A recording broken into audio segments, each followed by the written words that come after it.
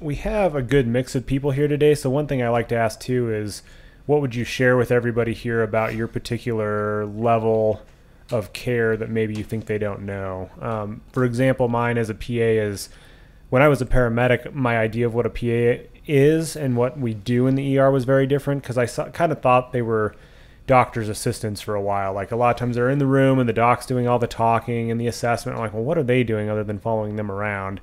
And being on this side of it, you know, I am my own provider. You know, we do work as a team, but a lot of our care is provided away from the patient. So when we're doing things in front of the computer, putting in orders and consulting specialists and getting patients admitted, doing procedures, you know, I do feel pretty autonomous a lot of the time. So I'm not just a doctor's assistant, even though that can be how it appears, I think, sometimes from the exterior.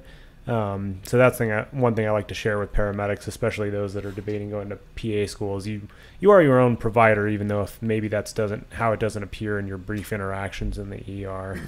But do you guys have anything else too that would apply, or that you would share with a doctor that you want them to know about EMTs or something like that?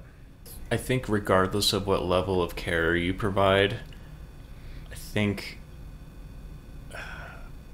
just from my experience, I think a lot of people should be able to fall back on, can I do my job without electricity? If the lights went out in the hospital, could I still do my job? I think, especially when, as an EMT, like, I can pretty much do my job without any electricity. So, you know, when we have like a downtime or whatever, I know it stresses a lot of folks out. But kind of when we're up front in triage, I think there's an expectation. I just have to remind people, like, I'm the look at the person level of care as an EMT, just having an understanding, like, I just kind of like touch, like, oh, they're very sweaty and cold, or, you know, look, get some vitals that again, are all battery powered, or I don't even need electricity. I think kind of getting back to that holistic, obviously not looking at their chart, but looking at the patient kind of thing. Treating the monitor, or treating the patient. Exactly. And I've seen a lot of people really thrive at that. There's like definitely providers, nurses, medics, and EMTs that, I mean, like I said, as an EMT, our toolbox is so not limited necessarily, but so specific that for us, that's a little easier, because that's a part of it. But I think sharing that with people, like, hey, just think if you didn't have a telemetry, think if you didn't have your computer, kind of thinking, what would I do? How would I assess this person?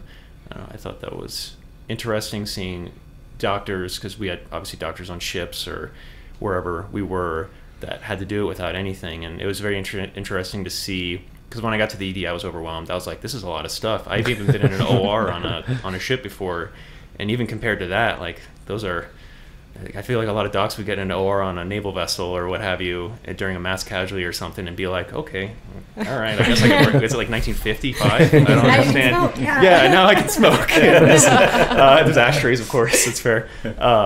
So I think that's a very interesting perspective, that you can really tell whose experiences are different by who thrives on that, or who's willing to open their mind to that kind of perspective. I found it to be really helpful. I think that's like really big in the field as paramedics or EMTs. Like, that is what we are doing. Yeah. Because we don't have lab work, and we don't have, you know, x-rays, and we don't have all this other stuff that can really give you, like, the the answers to the questions, or more of an answer. We have to go off of signs, symptoms. What does my patient look like? What are the surroundings?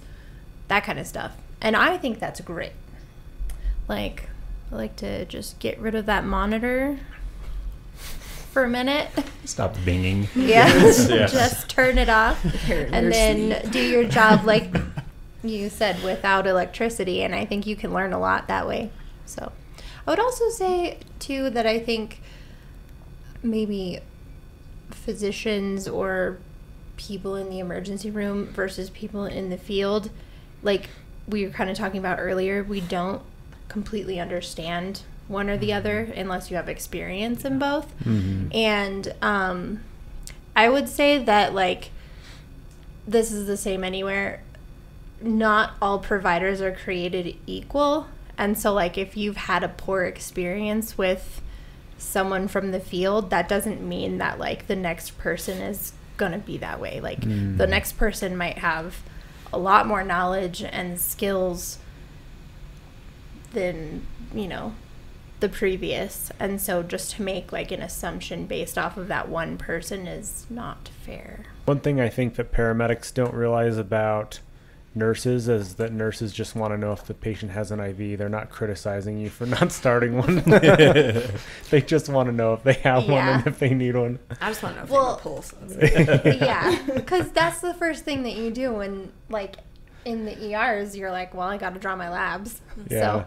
Like, do they have an IV? I'd always be like, no, and I couldn't start one because we were only 3 minutes away from the hospital, and I didn't have enough time, and I was taking their vital signs, and then I had to call in, and they were like, no, I just want to know if they have one so we can start one. Yeah. I think one thing that is kind of different about emergency medicine than even like other specialties and even pre-hospital is that I'm mostly paid to not get tricked into missing something big. Mm-hmm. And that I think is hard to sometimes explain, because like when somebody comes in and they've got like epigastric pain and they had like pizza the night before, or like I know that looks like it's probably acid reflux, and probably like 90% of the time it is, but they mostly pay me to find the 10% that's not. And so it can be tricky because sometimes I'll feel foolish like putting in orders or not putting in orders for something, and like sometimes what goes through my mind is like, like I know this is probably not anything, but I always have to remind myself that like a few times it has been something that I've missed. And so sometimes that's the benefit of like seeing the labs down the line, is you realize, oh man, I was totally wrong. I thought it was acid reflux, but it turned out it ended up like high troponin, and it was a heart attack. So I think that's one thing that's unique, and it's hard to explain that to even specialists too, where they're like, why did you get a CAT scan of that guy's aorta when it ended up being, this or that? And it's because there's been a couple times when it hasn't been, or like a lot of times when it hasn't been. Mm-hmm. And that's very unique, I think, to us too in the pre-hospital and emergency medicine realm compared to, down the line a ways when we've filtered through a bunch of stuff. But an important part of the job, to realize that we're kind of the pessimists a little bit in medicine of like thinking what all this could be. It probably isn't, but I'm just going to make sure, No, that's a great point, because I think when I was a paramedic, I felt like we almost, the culture at least at the time, and maybe it was just me, was operating more like you kind of have to prove to me that you're dying. Like, like I'm going to start with the assumption that there's nothing dangerous going on, and you have to kind of prove it to me on your 12 lead or on your vital signs or whatever. And we as ER providers operate the opposite way. We assume that you're dying from whatever your symptoms are, and we've got to prove to ourselves and to you that that's not the case. Because I think it's more litigious at this level than I think as a paramedic. And as a paramedic, you have the fallback of, well, we're taking you to the ER anyway, so if something gets missed, it's going to be on them, not on me. And so I think, it's easy to see, like, I think especially in the triage process, you're like, why aren't we discharging this patient? And I'm like, well, but if it could be this, and everybody has a different risk tolerance for that, right? Like, some patient, some providers might discharge somebody and be like, this is unlikely enough that I'm okay discharging you. And some providers are, what if it is a heart attack? And, so I think it is very provider dependent, but that is a good point, I think, to There's a big pass balance on to to people it, that we have to be the pessimist and assume that this is something really bad until proven otherwise. When maybe, I think, at least when I was a paramedic, that's not how I operated necessarily. Not that I wouldn't take patients to the ER, but you had that as a fallout, so it's easy to write them off when somebody else is going to work them up. Hitting that discharge button is sometimes a lot of pressure, because you're like, I'm taking all risk that this will go well, that I didn't miss something. And so sometimes when you're going home at night, it's the people that you discharge that make you worry more than like the people that you like brought in. Just because you don't want to miss something. Yeah. And you can take it to extreme, and some people do, so there's definitely a fine balance to it. But I think knowing that, I think helps everybody, give everybody more like benefit of the doubt that, it probably is acid reflux. We'll just be sure real quick, and then we'll discharge them. Yeah, I mean, I like that we have like such a team atmosphere like in the ED, is because it's like I trust some of my techs that have been there for a long time and know certain things or had an experience or whatever, and I'm like, great, what do you think? Let's talk about it. or debrief after like a code or after a traumatic patient or whatever, I do my best to try and pull the staff together and be like, everybody good? If you're not good, let's talk about it. Or if you want to do one-on-one. I recently started training for relief charge, and I'm getting used to the pulseras. And so I like to send the thumbs up emoji sometimes when I got 1,200 pulseras. I'm just like, great, see you soon, we'll figure it out. I don't have a bed yet, but we'll figure it. So getting that aspect onto it too is you're just like, yeah, there's 30 people that are walking in, and now we have 30 ambulances just rolling around. Oh, and there's 2 helicopters on our helipad. So, all right, let's figure it out. Let's do this. And I think that at least where I am, on nights, we have a very good team atmosphere, that we have those people that you trust and those people that you know have been like, I've seen some doctors do some wild things where I'm just like, I would trust you to take care of my family member. I think we get spoiled, and sometimes working in medicine by being like, I like that one, I don't like that one. How can we change? How can we grow? And help each other out. I think the nurses eating their young thing is not as bad as it used to be, I feel. I think EMS has gotten better about that too, because that's kind of the old saying with EMS too, is they eat their young. But I feel like it's improved. I don't know what you guys that are actually in the field think, but I think, actually, I think you're right, but I think there needs to be a balance, because I also think that we, everywhere in all of medicine, are so understaffed that we are just shoving people through anything, like school, training, all that stuff. And I think that's really unfortunate, because one, it does a disservice to the provider or the student or whatever, and two, well, I don't know what I was gonna say. That was what I was gonna say. It can be scary. Yeah, I mean, the standards can fall if you're just trying to pump out new graduates to work. And So I feel like that's kind of part of the culture right now, and I find it problematic. But then there's like, I don't do that. So then there's not, everybody's doing that kind of thing. Like, I want to make sure that we take time, and if you're not ready, I'm not going to say, here you go, have at it. I'm not going to do that. Right. So I think there needs to be more balance, but I definitely don't think that it's like, it's not like when I started, it was like, if you don't pass this, you fail. If you don't pass this, you fail. Like, you could go through all of paramedic school, fail your pharmacology final or fail your cardiology final, and you're kicked out. Right. That didn't happen to me, but that could happen. I do remember that a lot in paramedic school. Hard and fast rule, like. Yeah. I remember that. They were like, man, they build up some of these tests. They're like, well, here's another test. If you fail, you're out. I'm like, what? 2 quizzes. How many and a of these test are a week. there? It's ridiculous. Get kicked out. What's PA happening? school is kind of the same way, though. I feel like so if you get test anxiety, it was just like tenfold because of how they built up all these tests. Yep.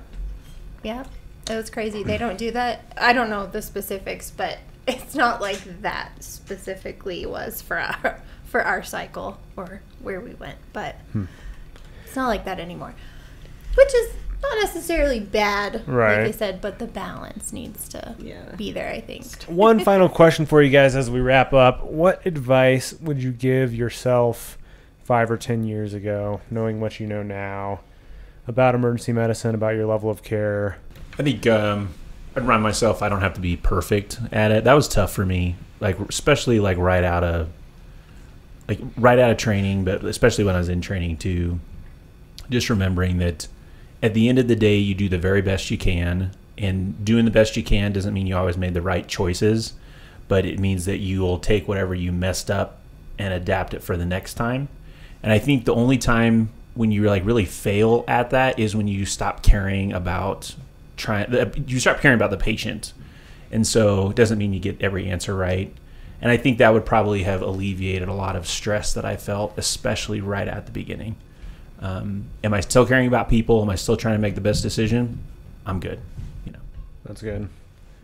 Mine would be, I guess, take care of yourself before you take care of patients. I think I spent too many years making work the top priority, like not exercising before coming into work, not eating well, making it all about just working overtime. And 12-hour shifts are hard to do anything else in between. So if you're working a bunch of shifts and not taking your days off, I just think I made work and, seeing the next patient on the ambulance a higher priority than myself. And I think as I've gotten older and achieved a little bit better work-life balance, I think I've realized that I need to actually take care of myself before I go into work. Mine, I think, is still keep asking questions, because medicine is so, and it changes all the time. That's a every good day. one. There's something different.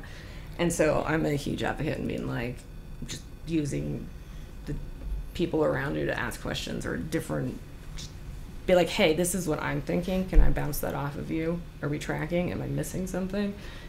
Are we both missing something? Is, because I think that the moment you think you know everything is a dangerous spot. Absolutely. And then just, I love my job. I think that's a huge ask. And it's like, even though some days are worse than others, like, I love what I do, and I love that place and the people I work with.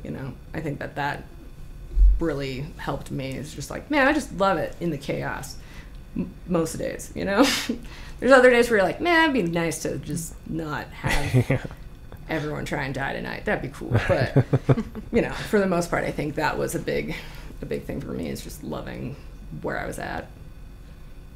Know when to ask for help. That's pretty simple. I Yeah. don't like asking for help. Yeah. I got this bolus. It's just me. I've looked at the registration person, and it's just me up there, and everyone's in the back handling a violent code or something, and I'm like, I quote Black Hawk Down or something. I'm like, Gordy's gone, man. I'll be outside. So I'm like, all right, it's just us. And I'm like, all right, it's just us. And then here we go. And I'm just very stubborn. So I think telling younger me it's okay. I've always been bad about that. Yeah, that's a good one. This industry has that. I don't blame people, That is, because yeah. you're just like, they're busy doing something. Why would I bother them with You'd be my like, I stuff? can see you. We're drowning too. Yeah, everyone's suffering together. We're all drowned It's together. the best. I don't know that I would go back 5 or 10 years, because I would go back further than that. And like, if I knew what I knew now, set myself up for a different path. Like this path, but then more after that, I guess. Like, I wouldn't stop at paramedic. I would continue on to other things, because I'm just really interested in it. So, and then also, like, always learn and ask questions, of course. Like, Yeah. you should definitely always be doing that. But if I could give myself advice, I would be telling myself to do a different pathway in school, I guess. But I would never know that as a 20-year-old. Like, Yeah. Sometimes I wonder if I would have been better off going like the nursing route, because I think nurse to NP is a really good route, and like nurses make good money, and you can work while you're in NP school. And so I'm like, gosh, but it's so hard. Hindsight's 2020. It's so hard to go back and be like, I was like such a lost early 20-year-old. I like didn't know what I wanted to do. Like, I wanted to be a doctor for a while, and then I was like, there's no way I can go to school that long. Like, after one semester was like super hard, I was like, there's no way I can do college for that long. And so I've been in college for 10 years instead, and it's hard to know. yeah. And I think probably working in this area is part of why being a paramedic is difficult, because we have a really big scope of practice. Oh my gosh, I can't talk. A large scope of practice. And with that, there is a lot of training. There's a lot of, you have to self-study. Like, if you want to be good at your job, you have to learn outside of work all the time. And so the bar is set really high, which I like. And so then that makes me want to like level up more, but that's not really realistic all the time. And so a lot of the time I feel like paramedicine is not well understood, and like kind of forgotten about a little bit. Like, okay, cool, you drove the ambulance, like, good job. I have a sticker. Speaking of stickers, Hey, I have a stickers sticker make that happen. says ambulance driver on it. It's my favorite one, because I can't tell you how many people call me that. And that's fine, like, whatever. But I'm like, you don't understand. You don't understand the standard that I've set for myself. And that is set for us. Right. not an ambulance driver. But sometimes I'll tell people, like, yep, I'm just an ambulance driver. And they'll be like, oh, I'm sorry. It's above my pay. You know, you got to read the room. You can use it for your advantage wherever you want it. It's my favorite thing. Is like, I can't read that because it's above my pay grade. I think the biggest thing I would say to myself is, like I would say 5 years ago, would be just to like don't let everybody else take you down, because there were so many people that were, because I was hospital to paramedic, right? Some people would call that 0 to hero, right? A lot of people said don't do that. A lot of people kept saying like, that's not going to work out for you, you're going to be a bad paramedic, you're going to, just like a lot of people. And I think I should not have listened to that. I think I just should have gone for it, trusted my gut, and just went straight for that. And not I had a lot of hesitation in it. I was like, oh, maybe I should drop out of paramedic school, maybe this is not for me, maybe like and I'm really happy that I ended up where I am, because I love my job. It was really hard to earn the operational side of things for the first like 6 months, but after that, like, I have a lot of knowledge and a lot of like knowledge from the hospital. Like, I paid attention. I asked a lot of questions when I was working in the hospital, and that has only benefited me, and I feel like it puts me at some sort of an advantage. Not initially, but now it does. And people are really opinionated about the 0 to hero debate, and I think there's a misconception that you need to work as an EMT for 2 years before you go to paramedic school. I was talking to Kim recently, and like, it doesn't predict your success in paramedic school at all, because like, you can't quantify how good your experience was, or like how ambitious of a person you are. Maybe you're just good at taking tests. Like, there's so many other qualities that make a bigger impact than, oh, you need to work as an EMT in the field for 2 years. Right. There's just no way to, like, you should give that advice to people. But a lot of paramedics and EMTs are very opinionated about that, though. That's how it is in nursing too. That, like, you know, the new grad debate of being in specialty areas and however else, you know. Yeah, I think it's dependent on the person. 100%. Really. Because the learning curve is a lot. It's a lot if you have no experience, and it's a lot if you do have some experience. And the hospital, like, ER experience, I still use it today too, from when I was there. Like, it helped me be a better paramedic. 100%. Yeah. Like, so yeah, I think it's a blanket statement. I don't think that it's, not everyone should do it, but if you're the right person who can handle it and do it, that I don't think that that's going to determine solely whether or not you're good at your job, you know. And on the flip side too, I mean, they get EMTs in the programs that have been EMTs for a long time, and they know what to do in a lot of situations, but their why they have no idea. And so they know like when to do certain things, but they don't understand the physiology behind it, and that can actually be dangerous and prevents them from learning the reasons why. And so sometimes they just treat a fast heart rate without trying to figure out what the underlying cause is. You know, like the example we always use is AFib with RVR, like just giving Cardizem when they're septic. It's like, well, this is their sinus tac, but if you understand the why, you're like, no, we're not giving diltiazem, we'll give them some fluids, you know. So I mean, you can't just treat a number, and I think sometimes EMTs go into school with the wrong idea of that, and it actually hinders them from being successful. Yeah, I would also say learning from anybody was a huge thing too, because there were some like younger EMTs that like just got hired, or like a patient or someone that just gave me like a nugget of wisdom that I was like not expecting. And I think initially I was like, you don't know anything. But now I'm like, what? The 6-year-old like knows everything. It is interesting to see that like some people have an experience in medicine that you've never come across at all, even though they're so brand new. You know, like we talk about like cricothyrotomies, right? And like somebody right out of school all of a sudden does one, and then the person that's been in it for 20 years has never done one. So it's like medicine's so wide and so varied, and everybody's so different that I think everybody has something they can learn from each other because of that. Definitely. Does anybody have any final thoughts before we close out? Anything that was burning on your mind to say when you were coming in that you didn't get to say, or anything? Cool. We'll end it there. Thanks, guys, for your time. Really appreciate it. Thanks.